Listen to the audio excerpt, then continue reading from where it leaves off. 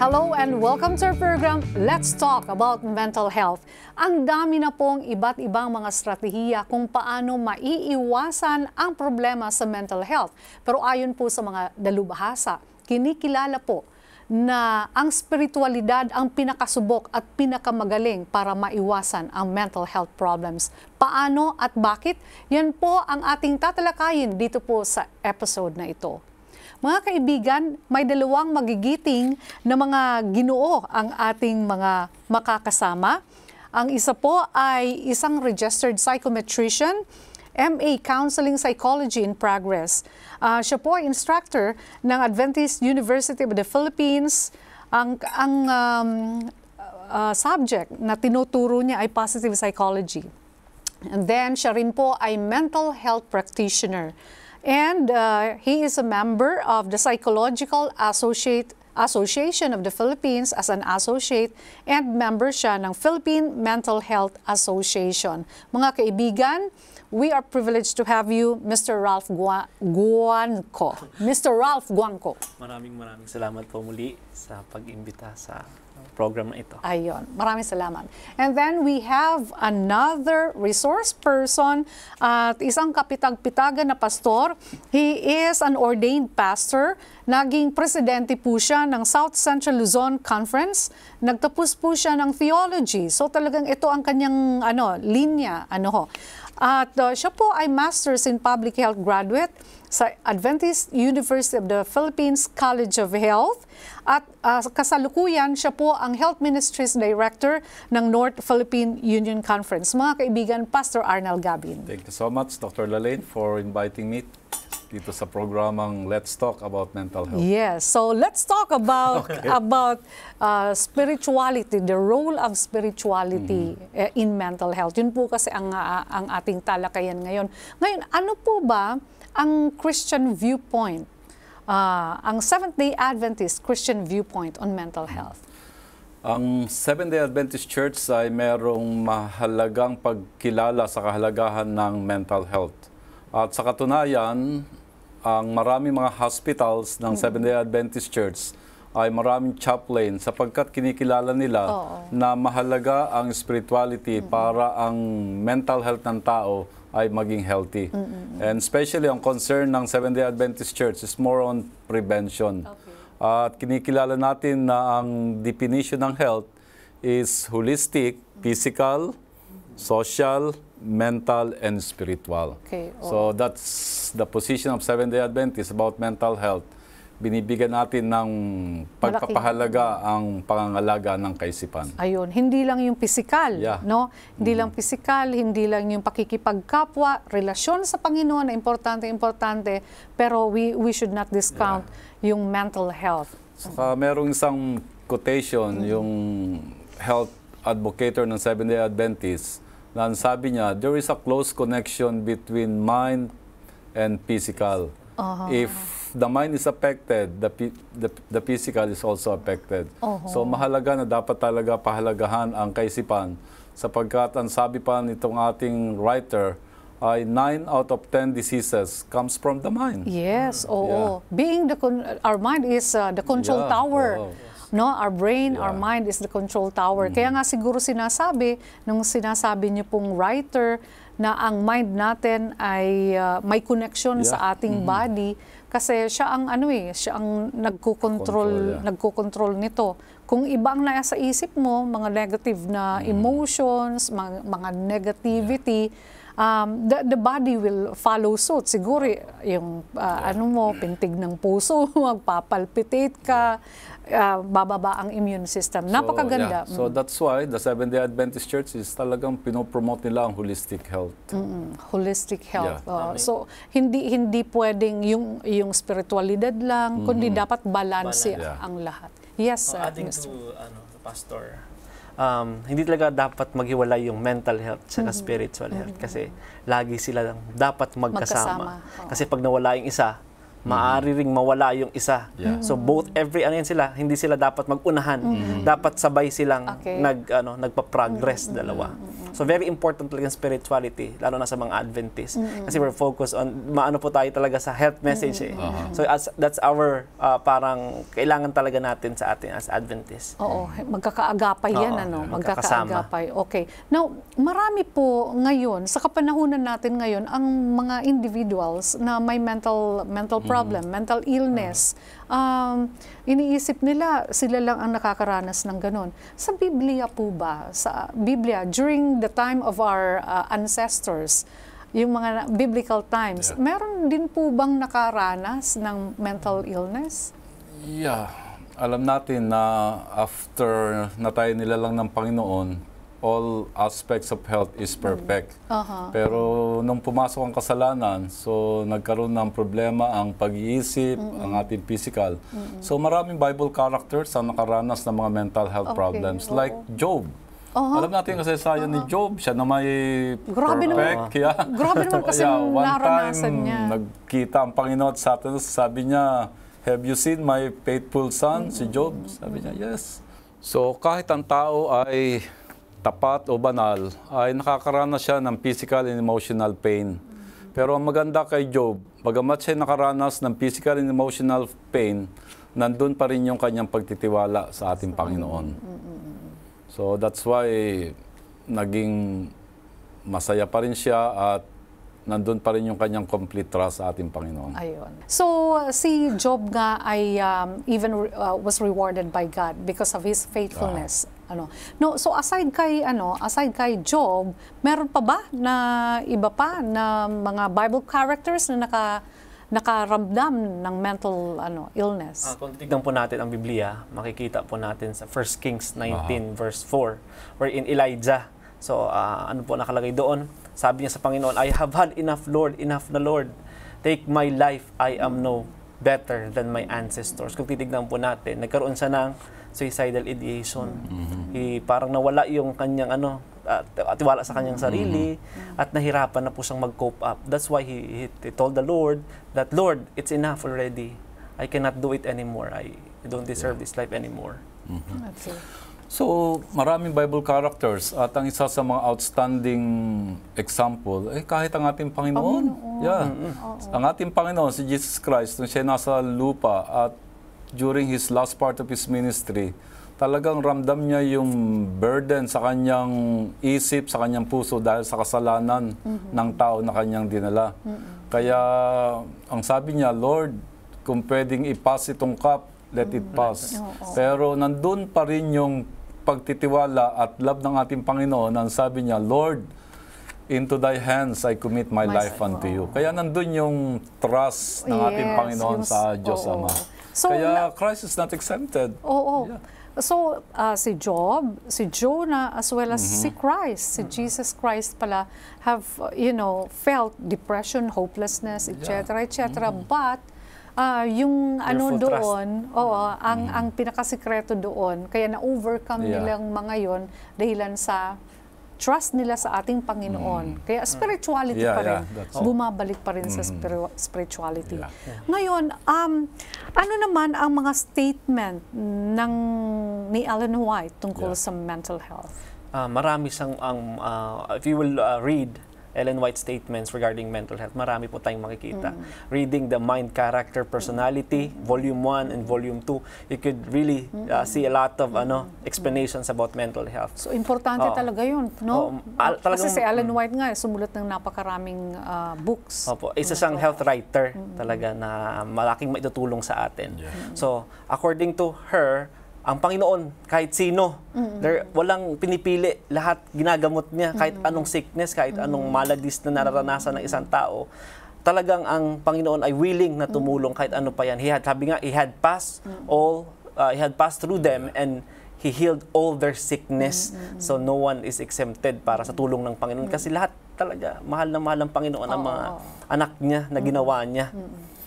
Totoo yan. At ang maganda sa ating Panginoon, ang kanyang approach holistic. Siya'y nagpagaling, siya'y nagturo, at siya'y nangaral. So holistic ang approach ng ating Panginoon. Physical, mental, social, and spiritual. Kasi nakikita niya ang tao as a holistic being. Okay. Talagang tinulungan niya talaga ang mga tao, no? Kahit ano man ang kasalanan nito, still willing ang Panginoon na tumulong.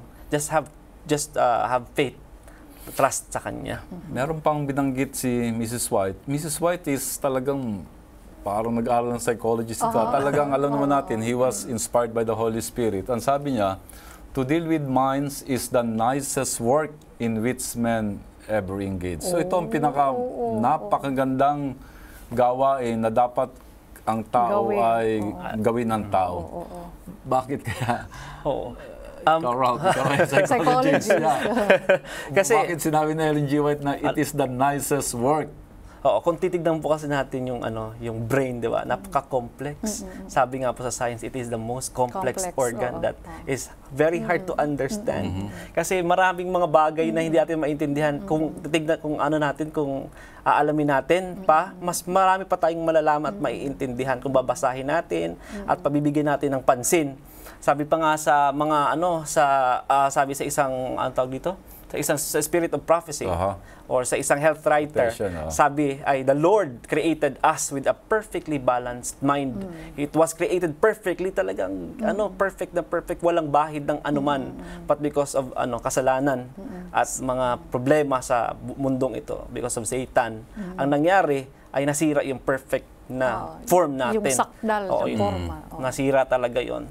Kasi nga organs are really perfectly developed. Si Adam, diba, perfect ang kanyang brain because he was tasked by the Lord to name all the So just by that, alam niya his brain is functioning very well. Functioning yung brain niya, it's the capacity of his brain is really powerful ba. Talagang napakaganda. Yan. Okay. So meron pa siyang binanggit sa Ellen G. White na the battleground between good and evil is in the mind, in the brain. Kaya napakahalaga talaga na bigyan natin ng pansin ang mental health. Kasi dito ginagawa ang lahat ng decision. Yung judgment natin. So kapag hindi healthy ang iyong brain, ang iyong mental, apektado ang iyong mga decision. So for example, that's why yung mga alcoholic, drug addict, kita mo, sira ang kanilang decision making kasi apektado ang brain. So talagang totoo ang sabi ni Ellen G. White na mind is the nicest work. Kasi ito lang po yung connection natin sa Panginoon Wala nang iba. This is where God communicates. This is the only organ in our body where God communicates. Kaya it is our duty ba to know the laws that governs our mind, and whatever we put in our mind, we should know it.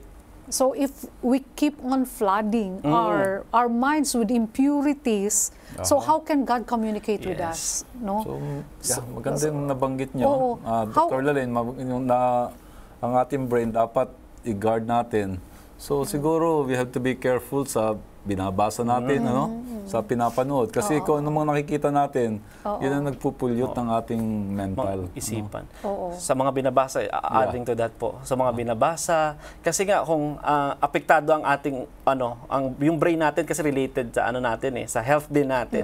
So whatever nga, kung ano man ang pumasok sa ating isipan, at kung anong iniisip natin na hindi tama, ay maaari talagang makaapekto sa spiritualidad natin. So our brain, sabi nga ng mga dalubhasa, ito, parang library ito. Library. So maraming folders yan dito sa brain natin. So lahat na na-acquire natin, lahat na naririnig natin, hindi lang pala sa nakikita natin sa television, nakikita natin sa mga mga magazines, pero yung naririnig natin, no? So everything that is acquired will be kept and stored in our brain. That is why we should be very, very selective, no, sa ating nakikita, naririnig, natitikman, naamoy, lahat po talaga. Lahat ng mga senses na yan, lahat ng nararamdaman ng mga senses natin, it's because of the brain. Itong sa touch, sa smell, sa mouth, will be stored in the brain. And if they are filled with filthy things, impurities, then it will block the only communication line with God. So yes, kailangan talaga natin yung. And the best way to clear our minds is through spirituality. Okay. When it comes to spirituality, be very specific with prayer. Yeah, meditation, either Bible reading. Yun nga ang ano ko itatanong ko sa inyo. Yeah. Yung spirituality, how do you define spirituality? Ano yung mga bagay na magpapalakas sa ating spiritualidad? Magkaiba po kasing spirituality Yeah. at religiosity. Right, yeah. So, may what is the magkaiba dyan. difference? Oo. So, yung religiosity, parang attend lang ako Going ng to simbahan, church, tapos reading the Bible. reading the Bible, pero hindi na isa sa buhay Yeah. yung mga bagay na nababasa at kumbaga hindi niya ina-apply yung mga dapat ay i-apply niya sa buhay niya. Oh, parang kung ikaw ay dormitorian, you just go to church, you just read the Bible kasi required. Required, Oo, pero hindi talaga galing sa iyong ano yan. For required, especially sa puso. school. Oo. Kung titignan natin, requirement lang. So that's religiosity. religiosity. How about spirituality? Spirituality, it means to say that you have a right relationship with Jesus. At nabanggit nga ni How do you improve Sir that? Ralph na yung taong spiritual talagang isinasakabuhayan yung kanyang mga nababasa at kanyang nalalaman tungkol sa Bible at tungkol sa ating Panginoon. Ayun. So, kayo ba sa experience nyo, being a pastor, and may malaking katungkulan dito sa North Philippine Union Mission, paano nyo na-improve yung spirituality nyo? Yeah, one way to improve our spirituality is to have time with God in prayer. Ayun. Kasi ang Panginoon nakipag-communicate sa atin through the Bible. At nais rin naman ng Diyos na magkaroon tayo ng living connection sa Kanya through prayer. Kaya may program ang Seventh-day Adventist na we called it 7-7.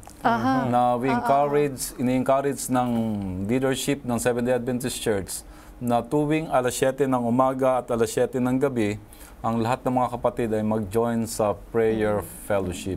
Kasi ito ang isang paraan para ang ating spiritualidad ay talagang maging dynamic at maging buhay at talagang magkaroon tayo ng magandang relationship sa ating Panginoon. So, yung parang kusa, hindi required. Hindi ka forced na gawin ang isang bagay, but you are willing to do para sa Panginoon. So, aside sa prayer, siguro meditation. With God, actually having your God personal, time. Being compassionate to others. Kasi nga, di ba, sa principles in the Bible, love to God and love to man. We need to be compassionate. We need to help those individuals na... How does it strengthen spirituality? Kasi, yung compassion? when it comes, relate ko naman po ang neuroscience, the anterior cingulate cortex. Okay. Di ba po, ito yung certain part of our brain that is responsible for emotion. That's the part of the brain wherein we will feel compassion towards other. So once na we are compassionate towards other, it changes the brain. So it helps the brain, wherein it will also boost our spirituality. It will help us to help others, to help us with ourselves, especially with our mental health. Yeah, agree ako dun sa sinabi ni Sir Ralph, na kapag tayo ay matulungin, we love others, nakakatulong talaga yun para magkaroon tayo ng healthy minds. Okay. Kasi maraming researches, maraming studies, na kapag ang isang tao ay matulungin, it comes back.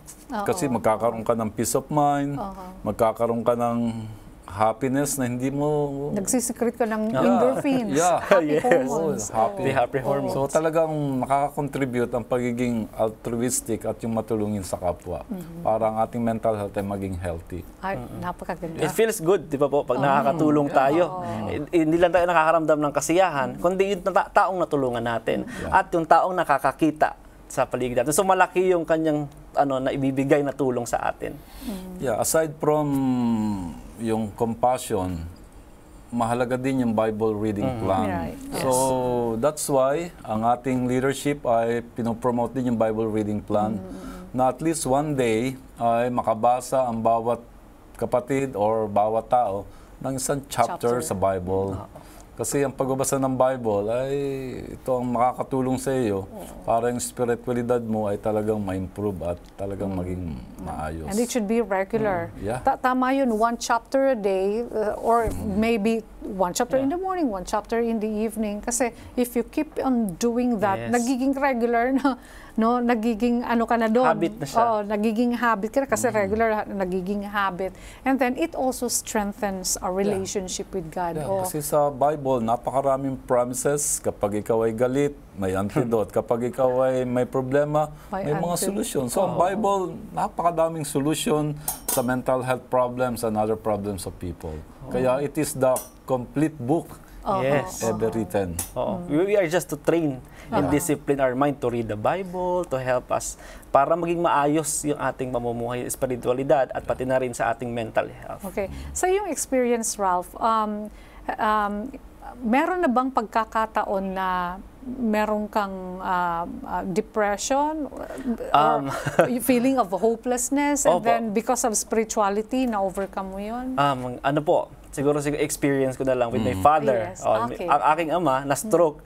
Ano yun, bago ako mag-take ng board exam. Okay. Bago ako mag-take ng board exam, kumbaga, nung na-stroke ang tatay ko, on that specific, mag-take na po ako eh. So sabi sa akin ay, ang tatay mo ay na-stroke.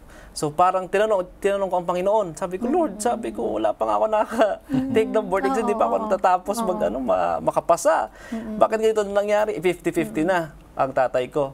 1 month before na lang ng board exam, ang sabi ko sa Panginoon ay, sabi ko, Lord, sabi ko, buhayin mo yung tatay ko. Kahit ibagsak mo na ako sa board exam, wala na akong pakialam.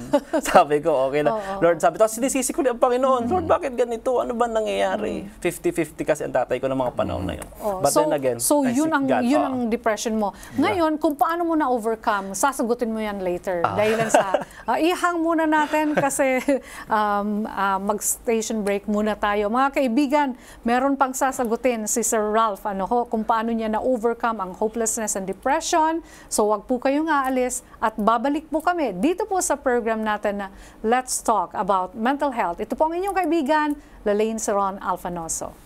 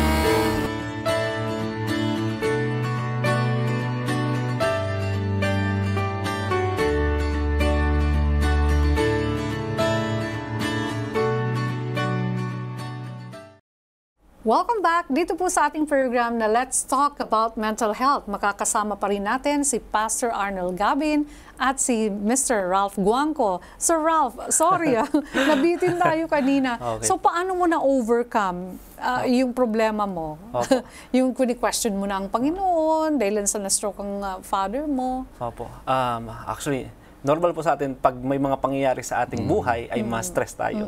Magkaroon tayo ng problema sa ating mga buhay. Sa akin po talaga, kumbaga parang kasi ang tatay ko ay parang talagang close na close ko. Parang kaibigan. Kaibigan ko.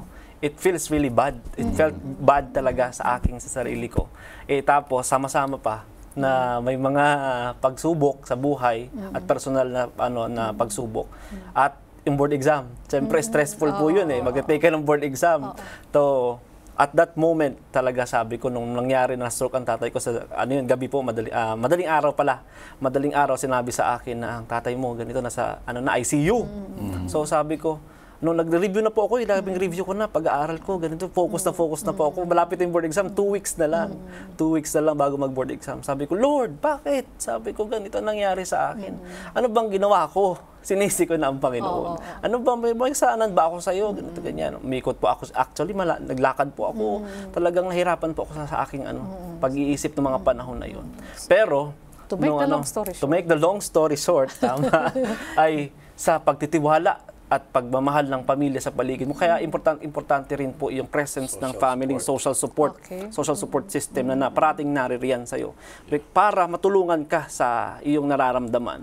Andyan po sila, parating na nandyan. So, social support and matinding panalangin din talaga. Sabi ko, Lord, if it is thy will be done.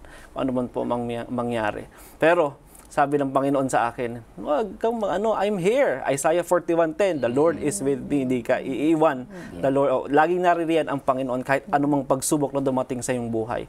Talagang yung time na yun, nung naalala ko yung verse ko na pinanghawakan ko po yun, Isaiah 41:10, hanggang simula pa ng college hanggang sa mag-graduate ako, talagang pinanghawakan ko yun. Sabi ko, Lord, hindi mo ko iiwan, alam ko. Talagang pinanghawakan ko yung Bible verse na yun.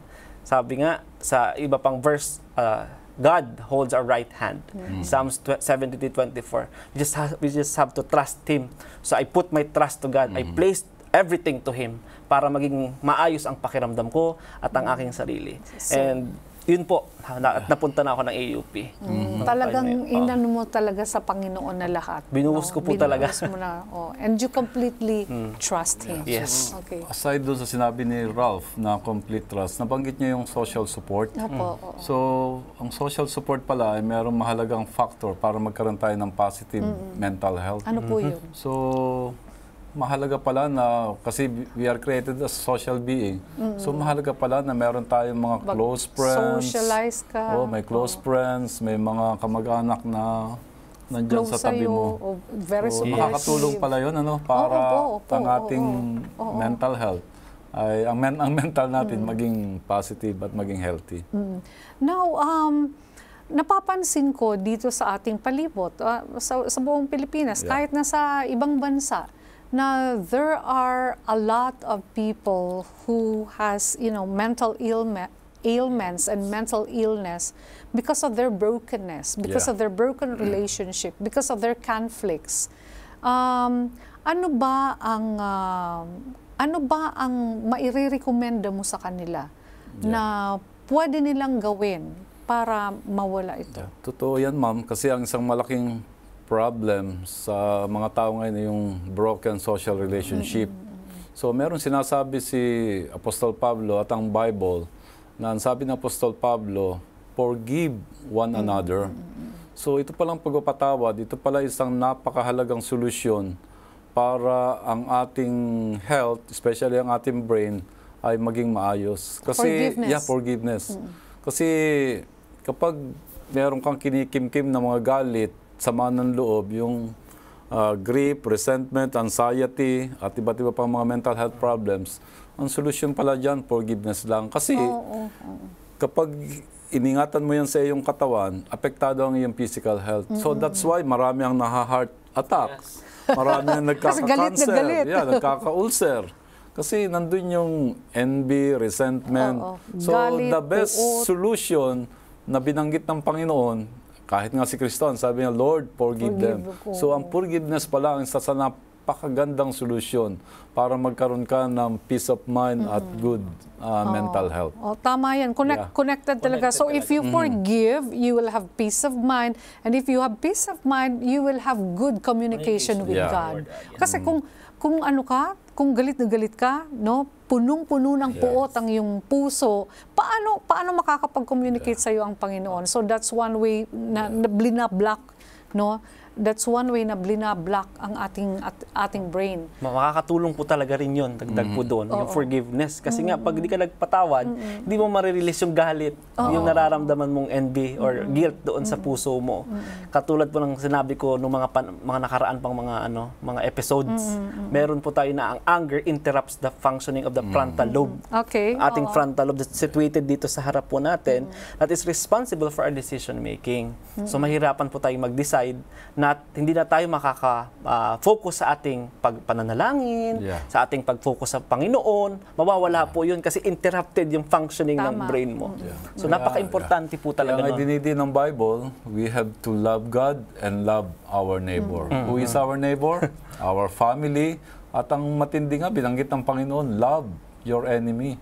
Forgive them. Hindi lang niya sinabing once, kundi sabi niya, 70 times 7 na papatawarin mo ang iyong kapwa. Love and pray for your enemy. Kaya ang Bible ay maraming prescription tungkol sa good mental health, and one of that is forgiveness and love. Aside sa forgiveness and love, meron pa bang prescribe ang Panginoon kung paano natin mapapanatiling malusog ang ating kaisipan? Kaisipan. Meron po actually, marami. Sobrang dami, sabi nga po, Pastor Kevin, marami talaga. Philippians 4:8. Okay. Sabi nga, finally, brethren, isa-isahin po natin. Whatsoever things are true, whatsoever things are honest, True, honest. whatsoever things are just, Tatlo. whatsoever things are pure, Apat. whatsoever things are lovely, 5. whatsoever things are of good report, 6. if there be any virtue and if there be any praise, think on these things. Napakaganda. Diba? Napakagandang pakinggan. So, pwede gusto kong paki-elaborate mo nga yan. yung sinalita niyang number one Himayin is natin. whatsoever things are honest. So, ang isang sikreto para maging masaya tayo at magkaroon ng good mental health is integrity. Ayun. Kapag pala ikaw ay hindi honest, marami kang atraso, kagalit Maraming ka, asawa. away. Bibili ng Christmas card to my one and only, pero siyam o 10 ang bibili. So, yan na may alam natin na kapag ikaw ay hindi honest at pag may kasalanan ka, hindi ka makatulog ng maayos. Hindi social relationship, apektado. So, napakahalaga talaga ng pagiging honest para maging malusog at maging maayos ang iyong isip. Integrity. So, ito ang isang issue ngayon sa ating sanlibutan. Kaya nga sabi nung ating bina-mention na author, si Ellen G. White, ang sabi niya, the greatest want of the world today is the want of men. Men who are honest and true like the needle to the pole, who cannot be bought or sold. Men who will stand to the principle, though the heavens fall. Ayun. So, napakaganda nun, no? So, honesty, pagiging honest, it is one of the key para magkaroon tayo ng good mental health. Honesty. Or integrity. Honesty, integrity. Honesty/integrity. Then, yung sunod. Whatsoever things are just. Ayun. Kung sa yung mga katotohanan. Kasi kapag ikaw ay nagsisinungaling, naglalay ka na doon also. Yung honesty na rin, no? Parang parehas din siya, magkadugtong din sila. And meron pang isa, so ever things are pure. Ayun. Diba? Yung mga, dapat malinis at karapat dapat sa harapan ng Panginoon. Ang pinapasok natin sa ating mga isipan. O ano man mga yun, mga negative thoughts, dapat din natin iniisip yung mga yun. Kasi, take away all the negativity. Kasi mabilis siya manghila malakas ang paghila pag ito ay negatibo at maapektuhan talaga ang ating pag-iisip at ang relasyon natin sa Panginoon. Kasi may kasabihan tayo kung anong pinapasok mo sa iyong isip, what comes in, it comes out. So, tama yun, whatsoever is pure, yun ang ating... So, whatsoever things are of good report. Ayun. Yung hindi yung chismis, di ba? Yung mga chismis. Naku, marami ang guilty dyan. Pag chismis, sabihin na ganito, ganyan. Mali-mali naman ang kwento. Or kaya pasosobrahan pa. In-exaggerate. Dagdag kwento. Ito ganito, ganyan. Nakakasira pa ng social relationship na importante sa ating spiritualidad at ating mental health. Ayun. Talaga nakakasira sa mental health. Just imagine, dadagdagan mo, gagawa ka ng script. Di ba? Na hindi naman totoo, di ba? Yun, yung parang chismis, ganon. Nakakaano pala yun sa mental health, ano? Kaya mga misis ng tanay, huwag po kayong magchichismis. Kasi po, it will cloud your mind, no? It will cloud your mind and you will have mental problems. Okay. Kasi sinabi po talaga na think, di ba? Sabi talaga, isipin nyo ang mga bagay na ito. Kasi nagsimula talaga sa brain. If you will think on it, then you will be able to behave in a way na appropriate and positive sa ating society. So, napakahalaga na mag-dwell tayo sa positive side. Kasi kapag ikaw ay taong negatibo, malungkutin ka, marami kang problema sa isip, hindi ka magiging masaya. Kaya itong si Apostol Pablo, itong sumulat nito, actually, ang kanyang background, nakaranas siya ng maraming persecution, problema, pero nabanggit pa rin niya ito, na whatsoever things are pure, true, honest, ito ang dapat nating isipin. So, napakahalaga ng pagiging positibo. Positive. So, when it comes to, sabi ko, nagdugtungan ko po yun, to positiveness or happiness, in science, mayroon po tayong tinatawag dyan na Dawson smiling. Alam niyo po ba yung Dawson smiling? Yung Dawson smiling po yung tinatawag natin na it is the genuine smile para Hindi fake. mag-enhance ng well-being natin, ng happiness natin. Ito po yung kapag ang ating cheeks ay tumaas. Ayan. At kapag Paano ito kung ay may mataba lahat? mataas mo dito, meron po ditong curve, makikita po Okay. natin dito. At meron po itong crow's feet. Alam niyo po yung crow's feet? Oo, Meron yung po dito. nakaganyan. So just like this po. Eh?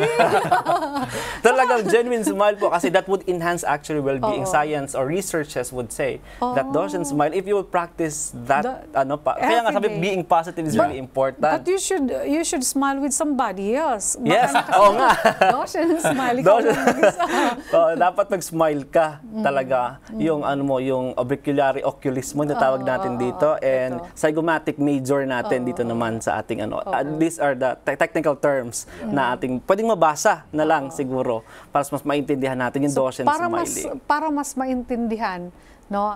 Ano ang dapat lumaki ito? Dapat po ito ay mag-move talaga siya. Okay. At so hindi lang yung hindi lang po yung kasi yung meron ngiting pang aso.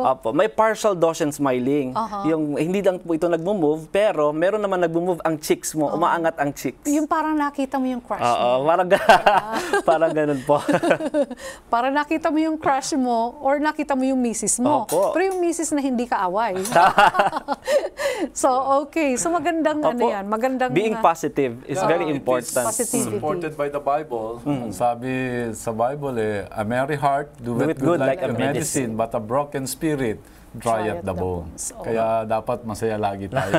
Think positive. Oo. Kasi alam mo, ang dami-daming mga tao na yung full of negativity. Napakaraming, kahit anong nakikita nila, negative. Na meron namang magandang makikita, pero talagang negative. Minsan nga, nagkakaroon ng demon possession. Yeah. No? Yes. Merong demon possession because of their negativity. No? Kakaisip ng mga Because of negative. maraming worries, Oo. maraming fear, anxiety. So, pumapasok yung demon possession. Ano pala ang kaibahan ng demon possession sa yung mental Mental health. illness? Okay. Mental illness. Paano mo ma-differentiate na itong isang tao ay demon possessed lang?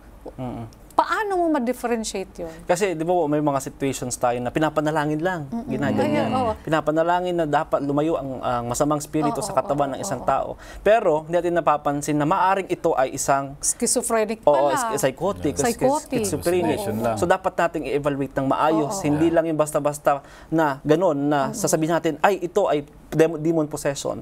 So paano po natin ma-determine yun? According po sa isang dalubhasa, dapat daw ay may tatawag tayong supernatural na ginagawa ng isang tao kapag ito ay demon possession. Oho, like... Katulad ng pag-ikot ng ulo. Umiikot na yung ulo. So hindi na yung mental illness. Hindi na yung mental illness. Ano ang tatawagin na doon? Pastor na for sure. Hindi na psychiatrist or clinician or mental Kasi health kung clinician. psychiatrist ang puntahan, baka mas matakot pa yung psychiatrist. Okay, Pag so umiikot ng ulo, kapag lumulutang na, nakikita mo na lumulutang. Nag-levitate, Opo. Tapos, sa boses po, mahirap i-differentiate yan when it comes to voice. Ibang boses. Oo. Sa babae, malaking boses. Pero kasi may mental health condition din na sa voice, kung pag sa changes ng voice, maaring ginagawa-gawa niya lang. So dapat alamin natin 'yon. Pag sa demon possession, iba kasi malalaman mo talaga Basta yung pagkaiba. Supernatural na. Kakaiba na. Hindi na siya normal Out of the talaga norm. na nakikita. Oo. Oo. Siguro, Sir Ralph, after na ma-demonize or ma-workout ng pastor, siguro maganda rin na ma-process. Yes. Tama. Importante yung processing po talaga. Bukod doon sa pag-process ng psychiatrist or spiritual. Spiritual Kasi- counselor. Nagkaganyan kasi nag-break ng boyfriend, girlfriend. Saka or yung malaki ang problema. filled with negativity. Yes. Oo, punong-puno ng negativity, humiwalay na sa Panginoon kasi nga clouded with negativity. So wala ngang magandang connection, communication with God, no? So ganun ang nangyayari. So, ganun pala, yung lumalabas ang dila, pagkatapos, di ba merong Lumalabas ang dila, humahaba. Kasi ang may mga mentally ill patients, hindi naman humahaba ang dila, hindi umiikot ang ulo, hindi lumulutang. Mas No? more than biological, ba? Cognitive, yan, physiological, more on sa body talaga, bodily functions, yung neurological and yung mga ganun, psychological. More yung kapag ito ay mental disorder. Pag ito ay demon possession, it's more on the spiritual condition ng tao na talagang malayo siya sa Panginoon, na mahirap, na mayroong mga pagsubok siya na hindi niya kinakaya kasi walang Panginoon sa buhay niya. Okay, oo. So magandang ano natin yun, na yung mga na demon possessed might have yung may mga root cause,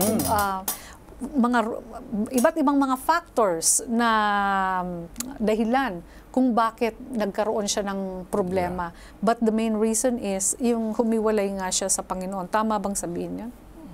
Tama bang? Kasi sinasabi talaga ng Bible na kapag tayo ay lumayo sa Panginoon, dalawa lang naman ang side dito Good or evil. Good or evil. So, kapag iniwan natin ang ating Panginoon, nasa other side tayo. At sa Biblia, maraming example during the Old Testament, New Testament, maraming sinasapian. Pero... Anong ginagawa? Di pinagpe-pray, talagang nandun yung love and support ng family. Okay, so doon natin nakikita, pag demon possessed, you have to call the pastor. Pastor, yung dapat alamin natin kung sino yung tatawagin natin. You have to call the pastor, and then after na ano mo na siya, how do you call that, pastor? Yung wala mo, naalis mo na, naiwaksi mo na yung demon possession, right away, you have to send him or her to a psychologist or a guidance counselor para ma-process lang and to know the root cause. Not just the person, but also those people around. Kasi they've seen the person kumbaga kung sino nakakita, maaring kailangan din nila ng tulong sa mga nakita kasi maaring maapektuhan din yung kanilang spiritualidad at yung kanilang mental health. So importante rin na lahat na nasa paligid ng tao, ang pamilya, maaring may problema sa pamilya ang isang tao na nagkaroon ng possession. Bakit parang yung family ang reason bakit nagkaroon ng mental illness that leads to demon possession. Hindi po kasi sila pwedeng ipaghiwalay talaga ang spiritual at mental health. Lagi po silang magkasama. Okay, so ang mga mentally ill patients naman ay doon naman sa psychiatrist, doon naman sa psychologist, guidance counselor. Sila po ay gagamutin sa paraan, sa pamamagitan yung mga medisina, therapy, psychotherapy, treatment medications, talaga. Pastor, being a pastor, meron po ba kayong na-encounter na demon possessed? I have experience siguro 2 o 3 na. So, ang ginawa namin, yung mga kasama, umaawit, then yung awit na gospel song, then pinagpipray. So, sa tulong ng Panginoon, and we claim na ang Panginoon naman talaga makapangyarihan sa lahat. There is no other name under heaven na makapangyarihan kundi Jesus. So, napapaalis naman. Yun nga lang, after that, so lambot na lambot yung tao. So you have to... Kasi lambot na lambot kasi kung ano-anong ginagawa. So, sometimes hindi nila alam, no? Yes. So tama yun. Na after that, you have to process to talk. Kausapin talaga siya ng personal. Alamin, baka may problema nga. Kasi ang isip nga, pag maraming iniisip na negative, pinapasukan ni Satanas. If you are demon-possessed, your mind is not working. Kaya nga, working well. Kaya nga, hindi mo alam kung ano yung pinaggagawa mo. Sinasabi na lang nung mga nakakita sa'yo, uy, alam mo kanina, nung nung na-demon-possessed ka, ikaw ay naghubad, ikaw ay lumalaki ang boses at marami pang iba. Dormitory din ka noon. No, meron bang demon as of possession? now, wala naman po siguro. It's because probably of the environment, siguro, the spiritual environment. The more it is spiritual, the more na mas maayos yung environment mo, the more na less yung less yung mga cases ng mga ganyan. So that's one good thing that I'm really thankful for, na ganun yung status po ng akin. Wala pa po akong na-encounter din ng mga ganyan. Kasi sa dormitory, sa Adventist University of the Philippines, you always have prayer in the morning, the 777, you always have your morning devotional, evening devotional. Kahit nga minsan, hindi pa feel nung mga bata, kasi syempre bata pa, pero as a requirement, ginagawa nila. Pero if you keep on doing it, if the students keep on doing it, 7-7 prayer in the morning, in the evening, devotional in the morning, in the evening, nagiging habit na rin yun sa kanila. Kasi some may not be used to it. Hindi kasi sanay yung iba na mag-worship, mag-ganyan. Through training po ba? Na kahit nasa pamilya sila na malayo sila ng ang environment, kumbaga, minsan mga abuse, may mga problema sa pamilya, sa sarili nila. Eh, pag dumating ng sa environment na maayos at spiritual, maaaring makatulong sa kanilang mental health. Hindi man sa ganung kalaki, pero at least meron po tayong itutulong na unang lunas muna habang hindi pa natin na-identify, habang hindi pa lumalaki ang problema. Oo. Maganda talagang protective factor. Yes, malakas po na protective factor. So malaki talaga ang role ng spirituality sa mental health. Oo. Opo. Satan po, si Satan, di ba? He has been a student of the mind. The mind. Talagang he has been studying that for thousands of years already. Alam niya na, kumbaga, alam niya na ang siya. weakness mo, no? Alam niya ang weakness mo. Kasi yun lang ang ginagawa niya siguro. Pinag-aaralan niya yung mentalidad ng mga tao. Kaya doon tayo sa weakest point ng ano. And ang hindi niya lang kayang gawin. Ang hindi niya lang kayang gawin po ay ang pagbasa ng isip. Kasi ang Panginoon lamang. But through your actions. Through the actions. That's why whatever you put in your mind, kasi pwede mo matranslate yun through actions. So kung ano nakikita niya na behavior mo, ay ganito pala itong ginagawa niya. So i-enhance niya yun. Makikita niya. Kasi alam niya, alam ko yan, pinag-aralan ko na yan, thousands na, matanda pa ako sa mga nanay at lolo mo. So yun po. So, kailangan pala na we have a good connection with God para magkaroon tayo ng magandang mental state. No? So, your parting words, Pastor Gavin? So, minamahal ng mga manonood, napakahalaga po na ating bantayan ang ating isip. Kaya gaya po ng sabi ng Biblia, sa Romans 12:12, ang sabi doon, do not be conformed to this age, but be transformed by the renewing of the mind, for you to prove what is good and well, pleasing and perfect will of God. Remember that with God, nothing shall be impossible. Amen. Kaya napakahalaga na tayo nagtitiwala sa Diyos. Ngayon, ang ating sanlibutan ay puno ng mga corrupting mga pumapasok sa ating mga kabataan. Nandiyan ang technology. Kaya wala nang time na magbasa ng Bible, wala nang time na manalangin. Kaya ini-encourage natin ang ating mga kabataan, mga kaibigan, na talagang tayo po ay maglaan ng oras para sa Panginoon. Yes. Kasi maganda ang kanyang pangako, Matthew 6:33, seek ye first the kingdom of God and His righteousness, and all these things shall be added unto you. So maiwas natin ang worry. Maraming tao ngayon iniisip, paano ko mapapaaral ang aking anak, ano ang aming kakayanan, ano mangyayari. Pero kung tayo magtitiwala sa Diyos, ay ibibigay ng Diyos ang ating mga pangailangan. So, malaki ang relasyon ng spirituality sa mental health. Kasi ito ang nagkokontrol ng lahat ng bagay, kaya dapat talagang bantayan at talagaan natin. At ang Bible ay maraming binabanggit ng mga prescription how we can take care of our mind. Okay, thank you, Pastor. Opo. Ingatan po natin sa aming mga manonood, ingatan po natin ang ating kaisipan at para makatulong na rin ito sa ating spiritual na pamumuhay at sa ating araw-araw na mga ginagawa sa ating buhay. Alam ko po na ang Panginoon ay laging naririyan, handang tumulong sa atin at handa tayong mahalin kaano man po ang mga pagsubok, kahit anuman pong pagsubok na dumating sa ating buhay. Maraming salamat, Pastor. Pastor Arnel Gavin and Sir Ralph Guangco. Mga kaibigan, kung gusto nating maganda ang ating espiritualidad, paigtingin po natin ano ho ang ating relasyon sa Panginoon, and we will have a good and perfect mental state of mind. Maraming salamat po sa inyo. Nagpapasalamat po ang inyong lingkod, Lalaine Seron Alfanoso, dito po sa ating programang Let's Talk About Mental Health.